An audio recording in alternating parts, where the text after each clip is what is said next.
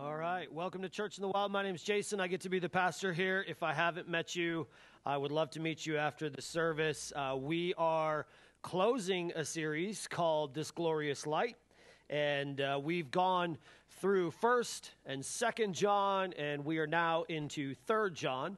And we said that this series, the way John kind of writes his passages, is how we would make movies nowadays. So 1st John would be like an overall just big picture.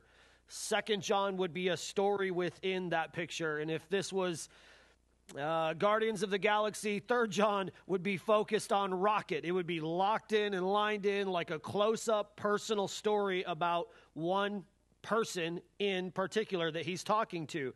And we've kind of gone through this series and said that John has talked about this idea that we need to stop making God into our own image, and instead we need to make ourselves into the image of God.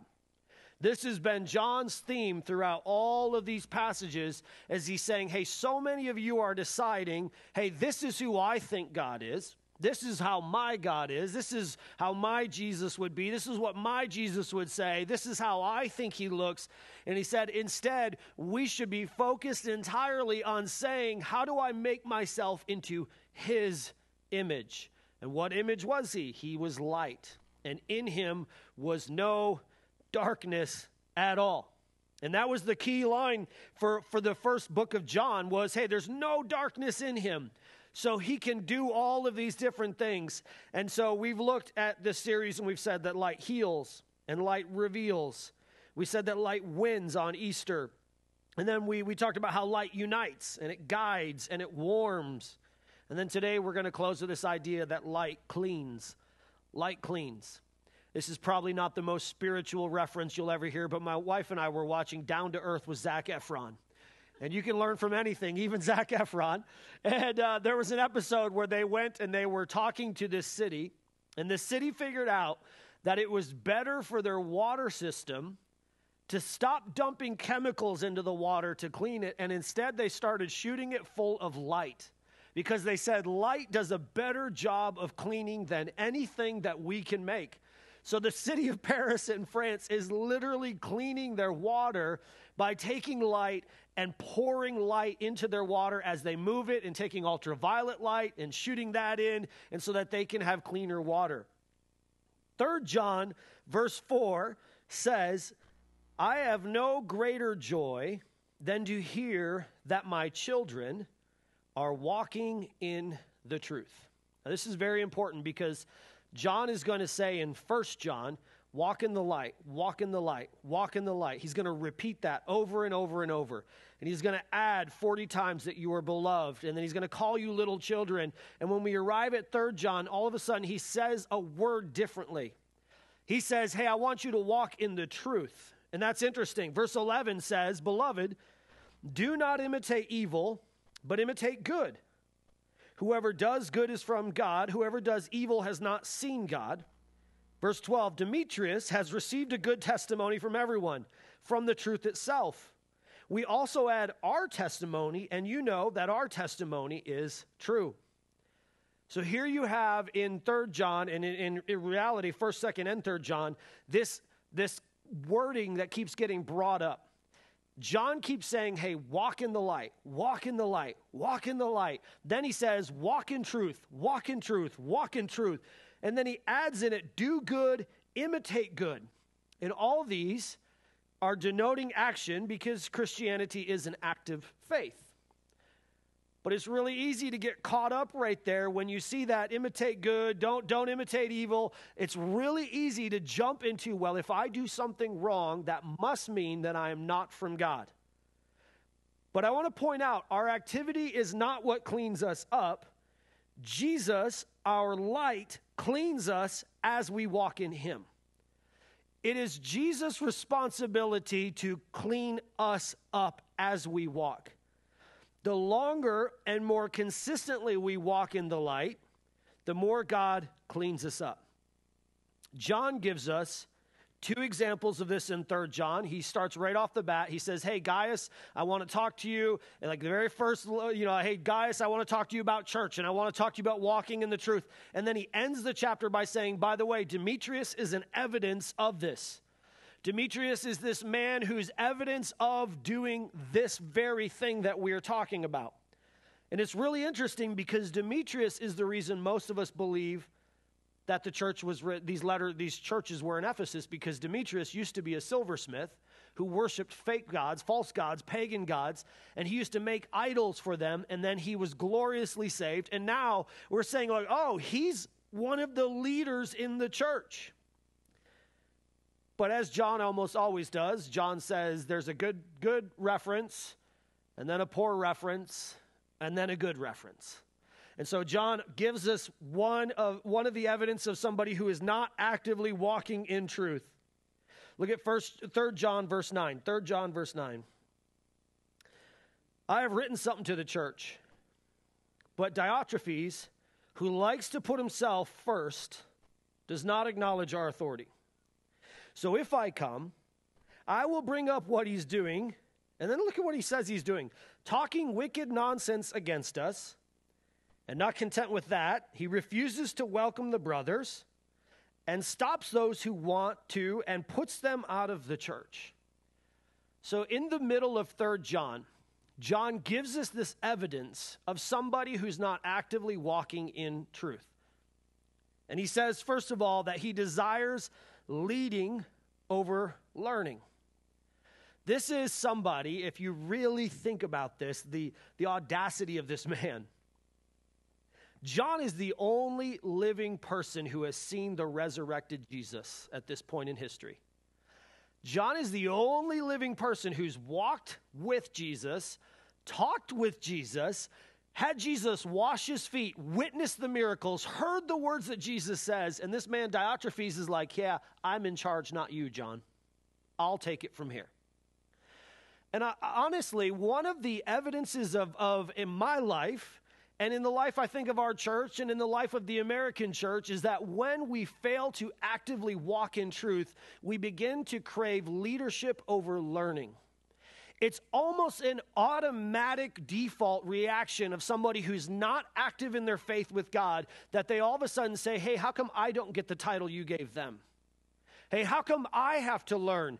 Hey, I don't want to learn. I don't want to study. And you can watch someone as someone I've been, I don't want to tell you how old I'll be, but I'll just do it. I'm going to be 40 in July, very old. I know, yeah, woo! All right, over the hill, woo! Still can beat Jesse Parthmore in every workout, though. So, as someone who's been in ministry since birth, like literally, my dad planted a church, my brother's a church planter, my siblings married church planters. There's an evidence that you see. Someone stops walking with God, and almost always there comes this, you know what, I don't need to learn. It's almost an automatic symbol. Well, this person's struggling in their walk with God. I've seen it in the American church. I've seen it in our church. I've seen it in myself. That when I'm not actively walking with the Lord in the truth, learning becomes a lot harder.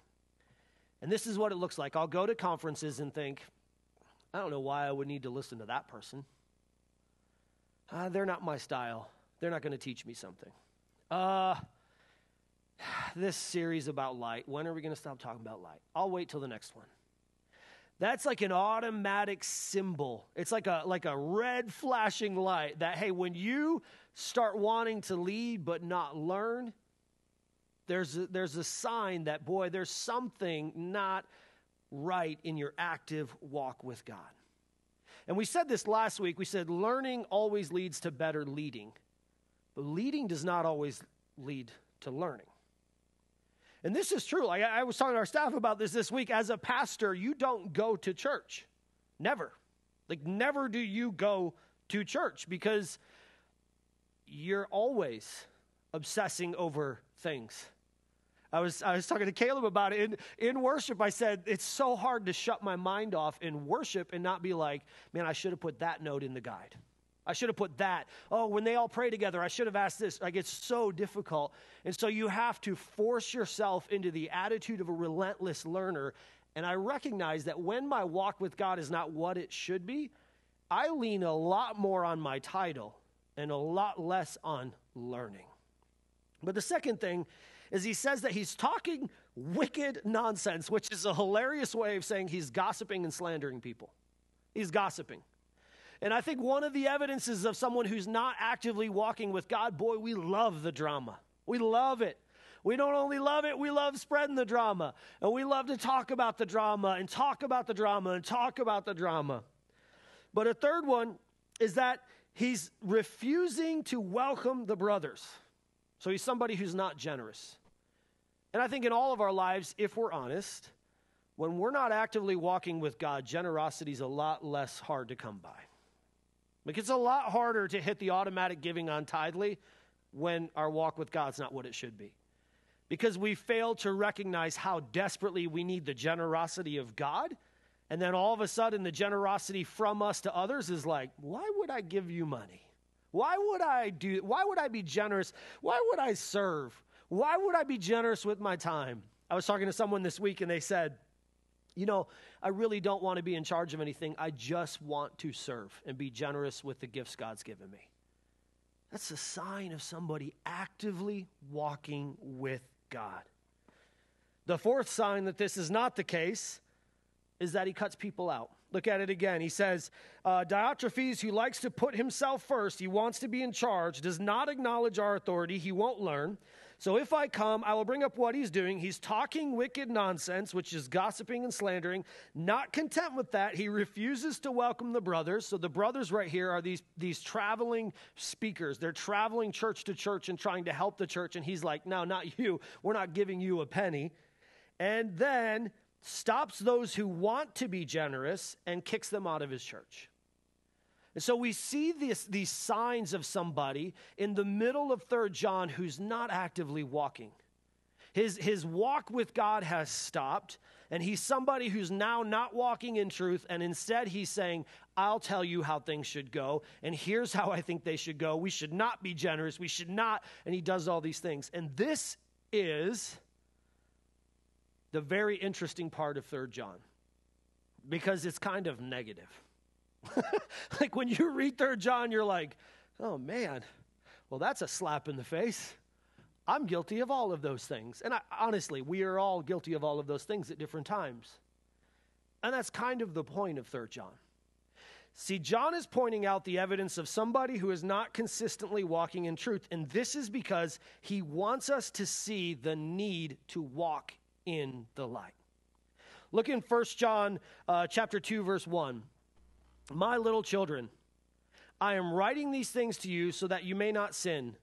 But if anyone does sin, we have an advocate with the Father, Jesus Christ, the righteous.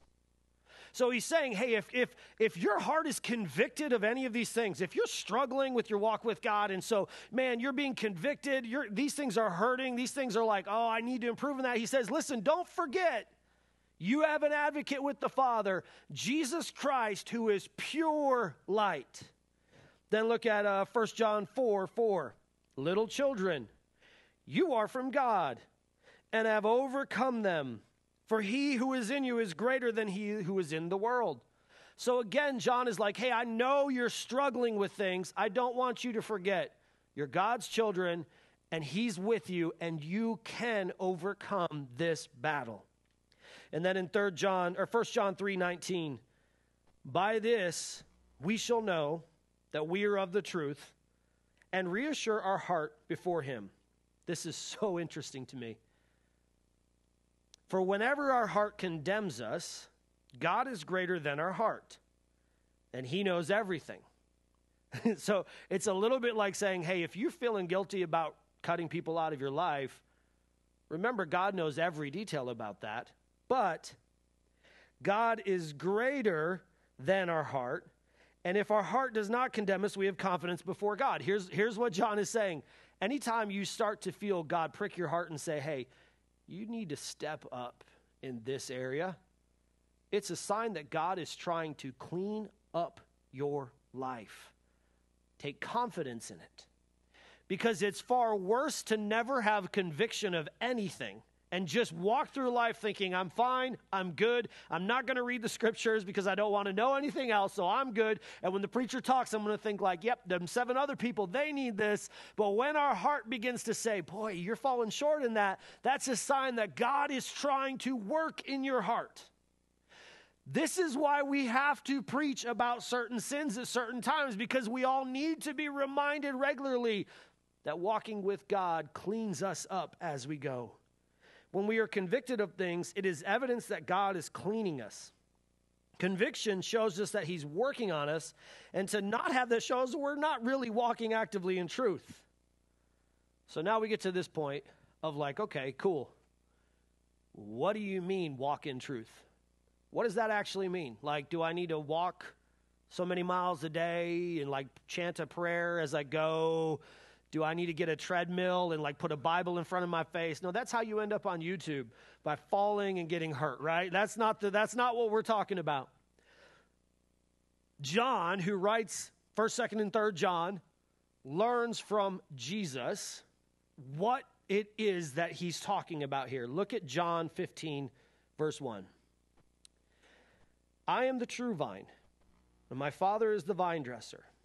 Every branch in me that does not bear fruit, he takes away, and every branch that does bear fruit, he prunes, that it may bear more fruit. Look at it again, verse 3. Already you are clean because of the word I have spoken to you. It's right in the middle of John that he shows us what he's talking about.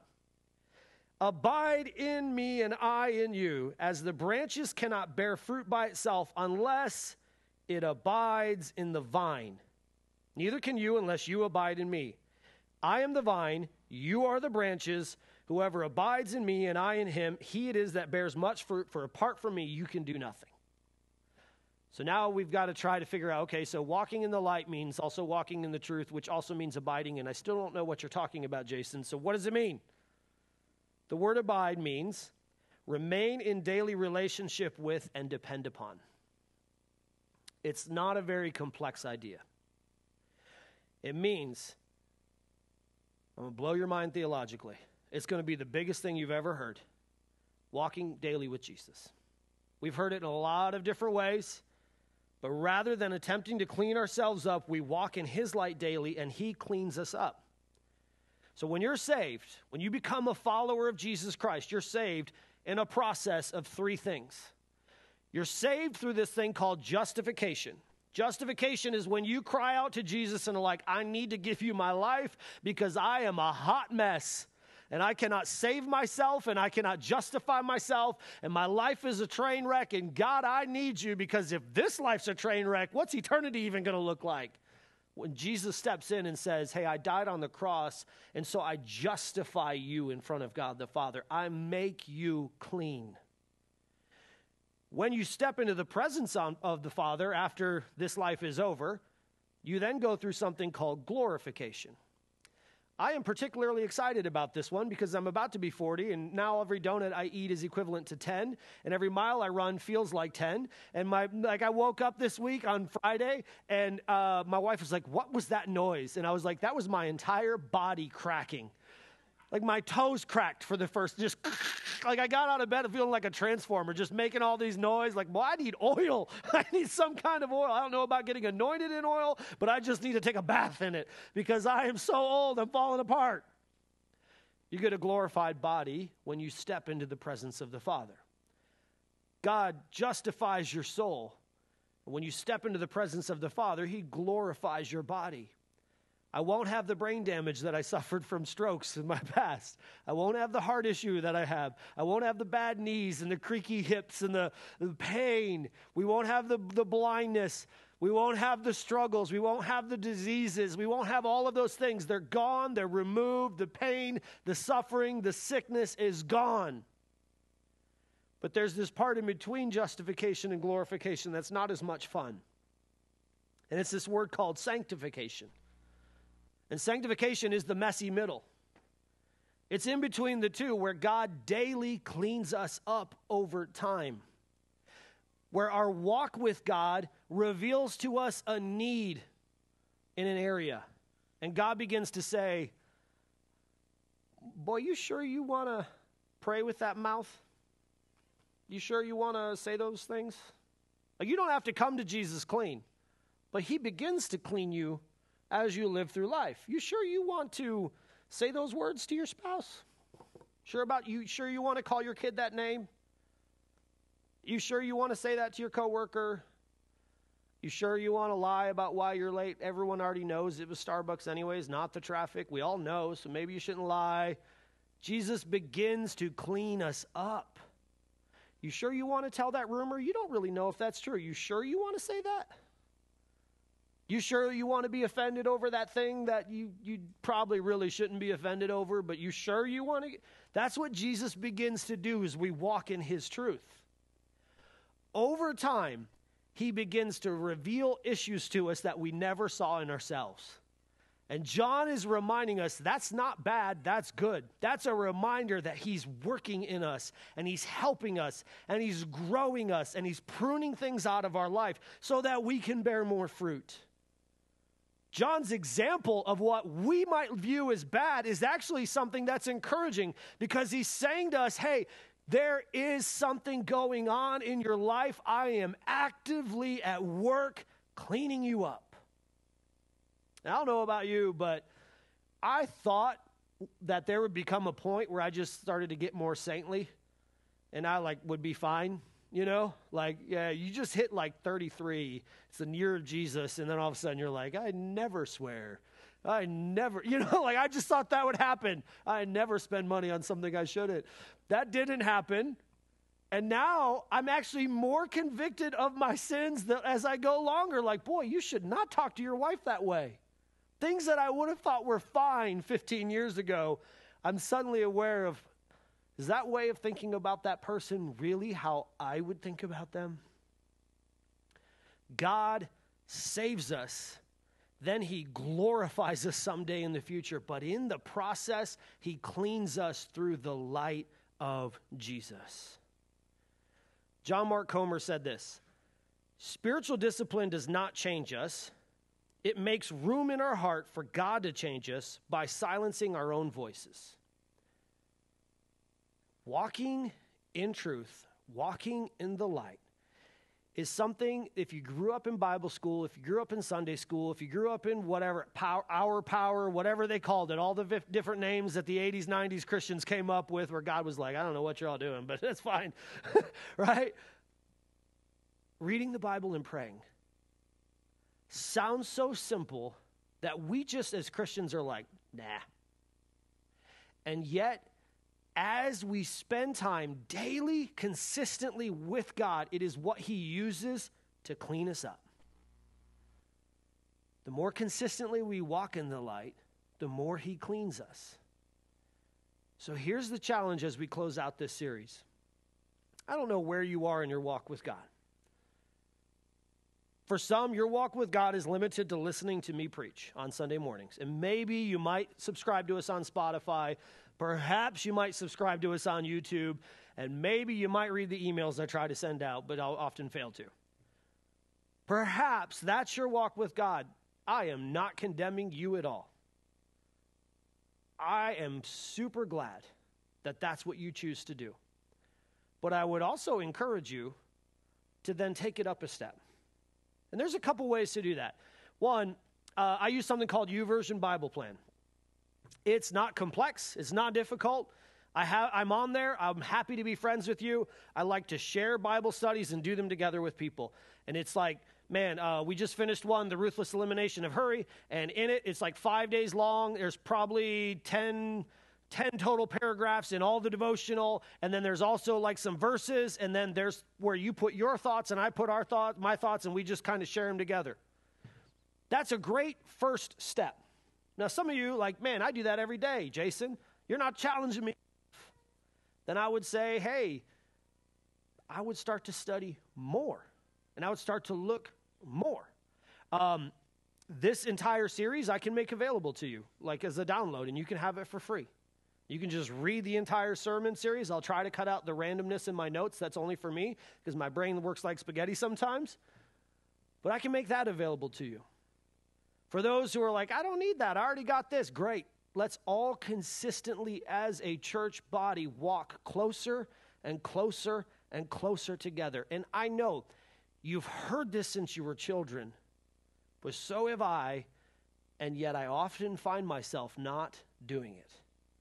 And every time I find myself not doing it, I find myself more obsessed with leading than learning. I find out it's really hard to be generous. I find out that I'm not as willing to extend grace to others who do something, and I'm like, oh, they meant that on purpose. And it is the craziest thing. When I'm consistent in my Bible study, I am like impossible to offend. But when I'm not, you just mentioned the Detroit Lions, and I'm upset. Like the NFL draft last week. Thanks, guys. It's so difficult when I'm not actively walking with God. So, God is actively cleaning us. We do not have to clean ourselves. We just need to walk with him consistently. So start today. One step is better than no steps. John's gospel should encourage us to stay consistently walking, not get discouraged by failures, temptations, and convictions, and to keep on walking in the truth. Because as we do, God begins to clean us and convict us and to grow us and to sharpen us, and then we begin to bear more fruit for him. This is the theme of 1st, 2nd, and 3rd John, to make ourselves into the image of God and not make him into our image. So I'm going to ask you all to stand to your feet right now. We've done this for a couple of weeks, so those of you who are used to doing this, I'm going to ask you to step and lead the way. Over the last couple of weeks, we've started praying together.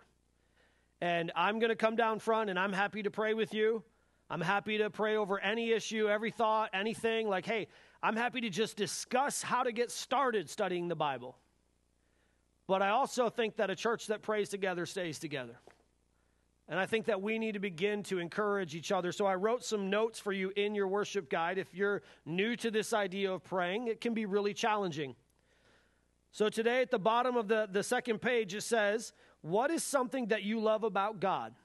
And what I'm going to ask you to do is in just a minute, find someone near you. If you've been here for a while, don't make the new person find you, please. Find them. Ask them, hey, what's something you love about God?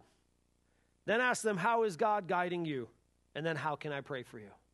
And then I'm going to encourage you all to spend a little bit of time praying together. These guys are going to come up here. They're going to sing. They're going to worship. They're going to do their thing. I'm going to be down front. I'm going to give you the opportunity to pray together. And then I'll come up and I'll pray over all of us together. Then we'll do a video and then we'll close. But let me challenge you with this thought.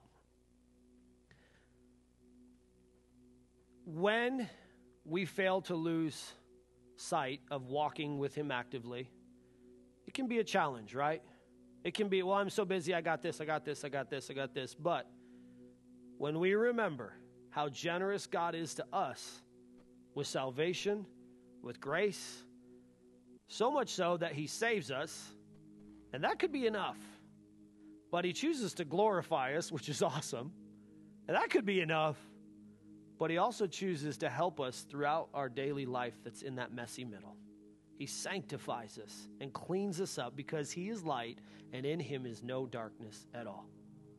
So I'm going to encourage you right now, find someone near you, grab onto someone, take your family, grab your family and pray with somebody else's family. If you need help, read the guides. If you don't need help and you're like, Jay, I got this, I don't need this, man, awesome, good for you. But we're going to worship up here. You guys are going to pray, and then I'll come up and I'll pray at the end.